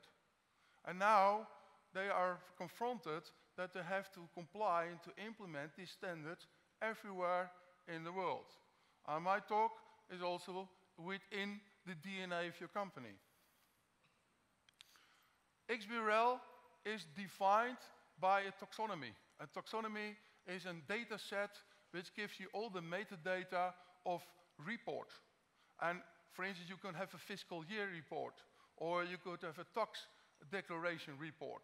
So XBRL is defining metadata of all kinds of financial information. It provides, the why, it provides transparency. And I have to speed up a little bit, I see. I can talk for hours. I normally teach it in 9 weeks, XBRL. So I do it now in 2 or 3 slides. So normally it takes 3 weeks to have a basic understanding. So don't be confronted with that you think, oh, it's a lot of information. But remember the transparency. It provides transparency about your financial information within your company and between companies and regulatory agencies. It is a sort of normalizer of financial data. And as I said before, it's worldwide standard. So within Korea, you will, as a company, be confronted with it. Maybe only within Korea, but if you do international business, you have to be compliant at some stage in other countries too. I was in a conference, XBRL International Conference in Copenhagen a while back, I think a few months back. And then I met the Ministry of Transport of China. China has adopted XBRL and will be a massive implementation expected in the coming years. So if you do business with China, can't be compliant with XBRL, you might be out of business. Let's talk about the 2 main characteristics of XBRL. We have 2 distinctive types. We have like a snapshot. It gives you a financial report, and the financial reports are often dictated by regulatory agencies. In the Netherlands, we have the SBR, the Standard Business Reporting Program, and there the Tax Authority, the Central Bureau of Statistics, and some Chamber of Commerce and others are working together. And they demand from every company from 2017 onwards, they demand financial reporting. And all other parts are taken out. So you no longer can send an email with a PDF of your yearly report. You can't. And one of the problems with XBRL, it's not human readable. So the Dutch are ahead of this, and they have invented a standard that's called Unified and Normalized View, and it's dictated by the Dutch National Bank. It's a layover on top of XBRL, so everybody, even if you look at PDF, or you look at Excel, or you look in HTML, will have a unified view on the contents of the XBRL message. That unified view is dictated by the metadata, the taxonomy. GL is my next thing, global ledger. It means that every transaction within your company is XBRL based. So if I got a mobile phone and I pay something, we have two transactions. I might be a company and I buy something from another company. Then I send an XBRL message within my company, and the receiving side sends an XBRL message in their company. So and then this message is accessible everywhere within the company. So we take out, normally you have the bookkeeping system, the ledger and the bookkeeping entries are tied together. Now we're taking out that part and we take it apart into a message bus. But first, my presentation is about continuous auditing. And what is for accountants, the main big thing different than before? It's that they're no longer in a continuous, let's say you have a website and you have a lot of ships moving, a lot of freight trucks moving. All your goods are not in one single warehouse. In the past, an accountant went to the warehouse and started counting things. You can't do that anymore. You have to rely on figures. But an accountant can't rely on the figures if he doesn't know how the process is being built. So accountancy is shifting from data control to metadata control. How is the process being made to create the data? And we will see later, we have things like rules engines. So we take all the knowledge of the accountants out of the head of the accountants, put them into a rules engine, and then accountancy is about exception. Let's say somebody buys something in a shop at 3 o'clock in the night and the shop is closed because the shop closes at 11. That might be fraud. Somebody might have broken in, maybe an employee, and might have done something suspicious. So we take that out, and an accountant is only going to look at those transactions which are out of the normal. And this platform is about big data or artificial intelligence, complex event processing. So also we want to have the whole of all the transactions into a big data soup. How does it look like? ESB, Enterprise Service Bus. This is a very interesting slide because I've put a company forward, a global company, and they have headquarters, they have divisions, and they have branches. Can I point with this? Anybody know how? Okay. Maybe this? Yeah. So here's the headquarter. Here, I will do it here. Here's the branches. Sorry, the branches here, divisions, headquarters. Let's say a point of sale is somewhere here. And then it goes in the local bookkeeping system, and normally you would do BI and send a report here, they do BI, send a report here. It takes for ages when the information goes up. What we have seen in companies, we have some global players in the Netherlands, that they had here the headquarters in the Netherlands, they have here a cash keeping system in the US, and they have a branch in Mexico. And Mexico is full of corruption. So they lose out a lot of money due to the corruption. How much, they don't know. But if every transaction becomes a GL-based XBRL message and put onto a message bus, and a message bus has decouples the journal entry from the bookkeeping system, then you can subscribe on it from any point. So let's say on corporate level, an accountant can temporarily or continuously subscribe on bookkeeping records. And you can find out that in Mexico, certain departments are frauded and others are not. So you can take action. It gives you management information. But another thing important as well, we have these regulators. They all want the taxonomy, they all provide us with the taxonomies, and they all want XBRL FR, financial reports from us. And that means if you're a global player, you have to provide these local reports. In the Netherlands, we ask reports. In Belgium, they ask completely different reports.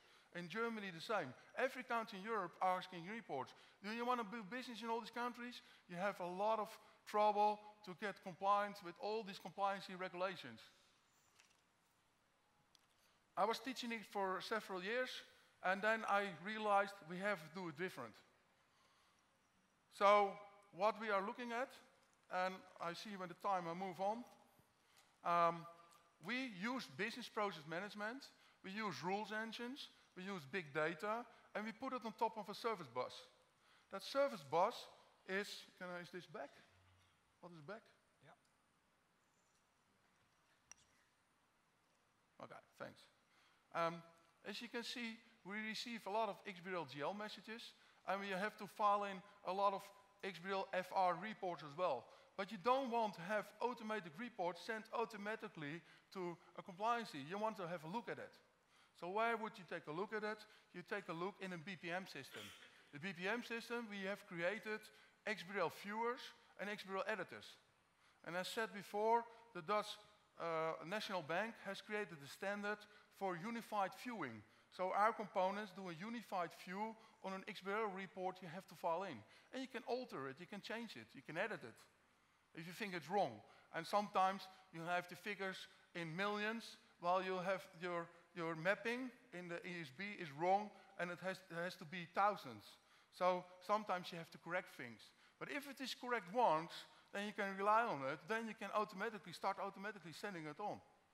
And nowadays, we send once a year something to our tax authority. But if I talk to the tax authority in the Netherlands, they want to move up. They want maybe in 5 to 10 years, they want every month a financial statement of me. They want to tune into my financial system and tell me, you have to pay so much taxation.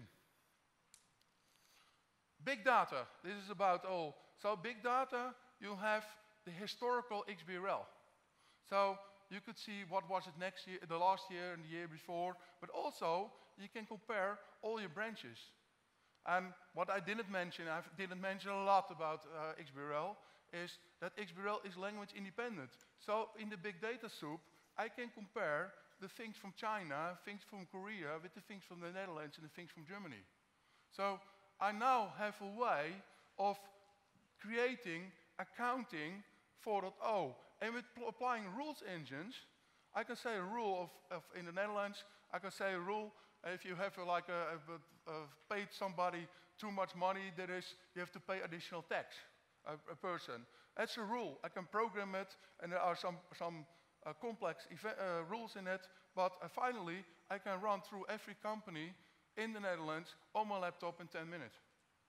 We have 1.2 million companies, apply the rules, and all the companies, I can apply the rule in 10 minutes. I don't need an accountant anymore. I only need an accountant for the exceptions. So what will happen? There will be a lot of demolishment of jobs in accountancy. Expected job loss, only in the Netherlands, 400,000, in Europe, 5 million. Is that a bad story? No, it isn't, because they expect in the EU 5 million new jobs for accountants with XBRL knowledge and big data knowledge. Now, one last slide. I'm from Plamitco, and we created all these components to sustain this story. So we have looked at it, and we built an XBRL processor, and we have built a lot of components, see it like Lego blocks, supporting XBRL, and with drag and drop capabilities, without any program, you can create the story I just told you. And I would have loved to speak 45 minutes. I would have loved to speak 5 days on it, or maybe 10 days, because I'm teaching this, and only on XBRL I can talk through the whole of your conference, but my time is up. So I hope you learned something, and I hope if you've got questions, come to me. And I've written a book, unfortunately in Dutch, but maybe my next book will be in English and you can read it as well. Thank you.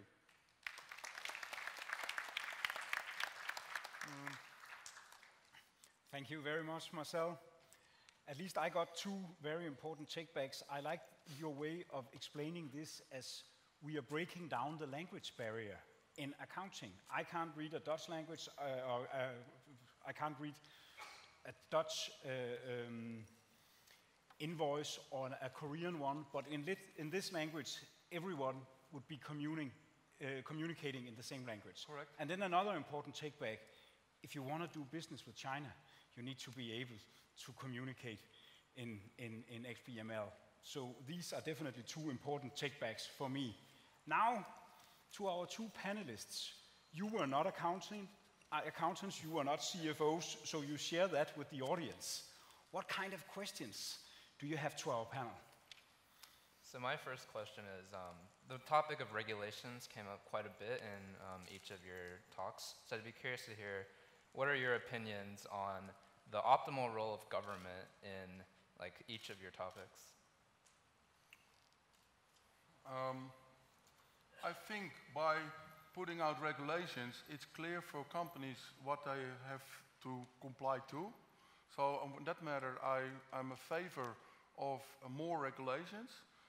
We see that as well in the Netherlands. We also now looking at social security, pension funds, and all regulations on reports and regulations on providing a first day employee report in XBRL for your pension fund or for social security. So we're looking at 2,000 new standards which are obligated by the government. And regulations is not about what you have to comply to report to, it's also the standards they set out. Is that a little bit an answer on your question? And I'd love to hear from Patrick and Kamal as well. So governments, where they really help is, first of all, working with other governments to make sure that you don't have legal differences between different countries, because that makes international supply chains and financial systems really difficult. And if I look back 5 years ago, maybe a bit more, I remember talking to Swift, and they were saying in San Francisco, every week they had a different regulator coming to audit them, and all the audits were different. So it was really, really difficult to try and satisfy this rainbow of conflicting requirements. So the first thing is, governments, you need to work with each other in a global context to provide a legal, and as you say, I completely agree, a standards baseline based on international standards, please. The second big thing you need to do is to help with market adoption. So that means helping with education, raising awareness amongst executives. In many of these areas now, particularly where we're looking at penalties, there's a requirement to make sure that there's new insurance mechanisms to cope with risk, so that when you get fined, there's some way to deal with it, because things will go wrong. And the last piece on this is part of adoption, is you put it into contracts if you need to. So government suppliers, you make it a requirement for all your government suppliers to be compliant as well. Thank you. So Toon, what's on your mind? Yeah, what's on my mind? A lot actually. I've learned a lot today, and especially on the last subject. I can say I'm a novice on fintech on this deep level. First of all, thanks for all the speakers, insightful pitches. But I was wondering if we zoom out a little bit and look at artificial intelligence. My question actually is for Kamal. So you talked about the promise of AI. What do you actually find the most interesting development? I think the most interesting development that I find personally is with respect to how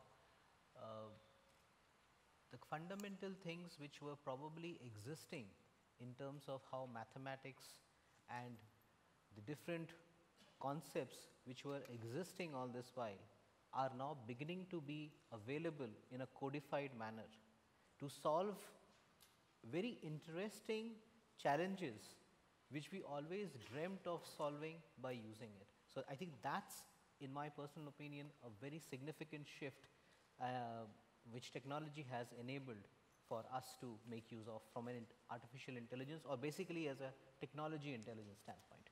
And I was wondering what you see when ecosystems or industries get information enabled, then stuff of disruption happens, right? I was wondering what's in your opinion the next big industry that will be disrupted by the future AI? Well, I really hope I would be such a wonderful crystal gazer, but I'm pretty sure I'll be wrong in my prediction. But I really believe that one or two areas which I really feel, I believe artificial intelligence should help us solve problem is to try and bring technology available with everybody. So today, if you look at it, the world has been better connected with the availability of mobile phones. So I heard a lot yesterday about finance being made available to many people. I think the digital environment can enable a lot of things to be made available, and I think that probably is going to bring a lot of consumer related revolution in the market. That's my personal take on it, which can be probably exploited by different industries in their way. So retail probably is one area as I see it. Patrick, I was wondering your thoughts on the subject. So the one I would really offer is health. Health touches everybody, at least we hope it touches everybody. We're living longer, and the requirements, we have continued increasing expectations.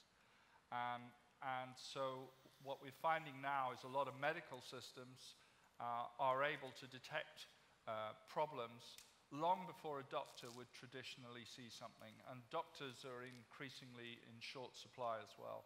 So I give you an example of a pilot that was done some years ago, and it was based, the technology was from the Netherlands, but it was done in the United States, 200 hospitals, and they concentrated intensive care capability, and they used a lot of medical systems. That resulted in a 28% reduction in lives lost and a 32% reduction in costs. So you spent a lot less money and you saved a lot more lives. But we haven't learned the lessons from that yet. So I think the technology is really good. We just need to be harnessing it better, and we need to be more aware. So we need companies like Tata to do more, please. Okay. Challenge accepted. Patrick, you spoke about the Internet of Things in relation to ships, but it also applies to like medical devices. I'd love to hear more on like your thoughts on the Internet of Things in relation to health. And also for Kamal, you spoke about just the problems that AI will solve and just how it applies to the Internet of Things as well. So my reaction is the Internet of Things is already here. We talk about it as if it's something that's going to be coming, and some people now talk about Internet of Everything because the salesman has got tired of Internet of Things, so he wants something new. The critical thing on the Internet of Things is we've got devices that interact directly with each other, so they can be off-grid. So, and I think this is really interesting. In Korea, they're deploying IPv6 and also what we call LTE-4, so that's like 4G, but it's a variant, LTE-4E, which allows you to work directly between mobile phones. You don't need a base station, which opens up a lot of opportunities. So if I can do that, I've got NFC in my phone. Why can't I talk directly to my wallet system, and I can talk directly to an RFID that's in a device or whatever? So you're going to see some of that kind of intelligence going into devices now. The challenge that we have is that we need to get the security component in there as well, so that you know that you're talking to the fridge, not the toaster. Otherwise, there might be an argument because, of course, the toaster is really hot and the fridge is really cool, and you wouldn't want a cool toaster and a hot fridge. That was a joke, but it didn't work. It's not work for me. So my reaction to it would be, I think one area which is rapidly evolving is what we call as a smartphone. And in my personal opinion, I think our phones being called smart is not actually smart. I don't think so. A smartphone is smart enough because it actually doesn't know what I want. And the ability that a smartphone can offer to an individual who's carrying it is humongous. In terms of understanding what I want and deliver it to me when I need it is what I believe the recent set of innovations are showing, moving in that direction. So I feel that's one area which probably I believe should rapidly come about in the coming future. Come on, how far away are we from that moment? You're asking him to do this here. Ask Kamal what he wants. If I were to have an answer of it, probably I would be starting a company tomorrow and be very rich. Well, I think the technology is there, and I think with the so-called devices which everybody carries called smartphone is available for technologists entrepreneurs, venture capitalists to invest and create a new business model for in itself. So we are already at that juncture where we can make use of it and exploit it. Who does it? I'm pretty sure there is some unicorn in some part of the world who's already thinking of the next best idea to convert this into a big business. I would like to throw in a question. I'm glad that the panel is very positive. It's a good note. But to monitor progress, it's also good to look at the barriers. What, in your opinion, are the biggest barriers? We were touching upon health, and to get knowledge out of the genetic revolution, we need to share data globally. And people think that DNA is something that you keep private, for instance. But what, in your opinion, each of you, is the biggest barrier for getting all those positive outcomes that this technology holds? Anyone? One of the problems in connecting information is that you need to be sure what the information means. And the data of data is called metadata. And the more we can standardize the metadata, the more information we can get out of things. At the current moment, we have a lot of data, but also a lot of metadata, which is incomparable. So it makes it really hard, even if you put it in technical things like Hadoop, and you start doing things on the technical level to find words or keywords to compare it with. If your metadata is more aligned, you will get more out of it, and you will make a quantum leap. That's my personal opinion. Yeah, thank you. Any other comments on the barriers? I think the barrier primarily is the human mankind in itself. Because what we see in technology from one side of the coin also gives rise to another view from the other side of the coin, which effectively means that what sounds very good may be not very good for somebody else. So there are different schools of thoughts which keep on emerging, and how the world will start converging to understanding the power of one is what will be one of the biggest barriers for us to make the best use of how technology is radically evolving, and make it to use, as I mentioned in my thing, what I would term as a good behavior. To put it at work where it solves the real issue, like food, health, etc. Yes, and not be scared that technology could be difficult and may not be used in the right hands, but at the same time use it in a positive way for the right purposes. The challenge is the dichotomy. In other words, you can't have everything for free. It doesn't work like that. And so we're in a world where Darwin was right, and you need to be really, it's survival of the fittest, and if you want to be irresponsible or stupid, then you're probably going to put yourself in harm's way. So if you're going to be smart in a digital environment, whether you're a person, a consumer, citizen, whether you're a company, or whether you're a government, the most important thing is awareness. And if you're not aware, you won't know what you want. And your phone certainly won't be able to tell you. And if you're not aware, you can't manage the risks, and you can't get the benefits that you can get from the wonderful opportunities that we've got. Pretty much, yeah. Toon, Gerald, any final questions? You just spoke about ethics. I'd be curious about, like, what do you think are the greatest challenges that some of these companies will have to deal with in terms of compliance and being able to, like, know maybe what they don't know right now? You asking me? Yeah. Or it's an open question. We'll try to get an answer. If I look at Europe, for instance, one of the biggest challenges is that there's a lot of compliance standards coming out, which they're all like agencies or EU platforms, but they are not aligned. So you might have to file in to a certain area, and then profit is defined as number 7.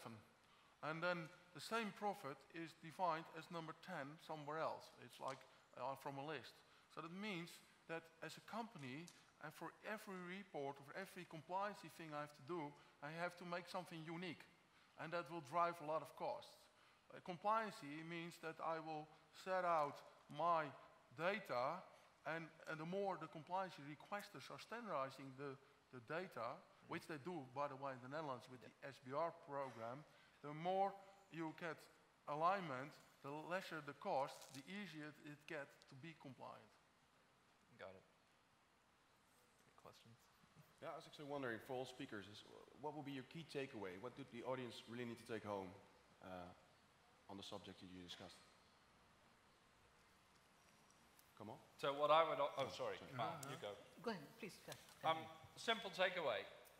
This is a step change. This is a wonderful opportunity, what's happening at the moment. It's like a wave coming through. You need to be on the wave or it will go.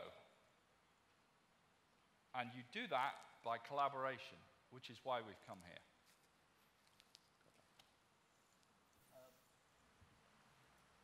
If I look at how things probably can stand today with what technology has been able to achieve in the last 10 years, which it didn't achieve in the previous 40, 50 years, basically gives me a sense of that the opportunities which we as, and I'm putting myself in the category of young people, can probably achieve is humongous. Not only to look at it purely from the purposes of creating new business models or making more money, but being able to solve and bring together communities and societies which can be put together as what we call as a one world kind of a thing, which essentially goes back to the point, yes, collaboration between what you do in Korea, what can be achieved in India, what US and Europe has to offer, can it be taken to Africa? So that's what would basically I would like to see as technology trying to achieve with the help of all of us coming together. Well, I think that is a wonderful note to end on, that big data is actually something which will bring all parts of the world together. And what I like, none of you mentioned that we are pretty much all parts of the world are joining forces here, because we have seen other technologies like GMOs where Europe is lagging a little bit behind. We are afraid of the technology. And it's, from my perspective, nice to hear that we are not, at least nobody mentioned it, that we are at different levels here. We are all working on common standards. So I want to thank the 3 speakers. I want to thank the 2 panelists for sharing your knowledge, for asking good questions. And I think they deserve a little applause. Thank you. Thank you.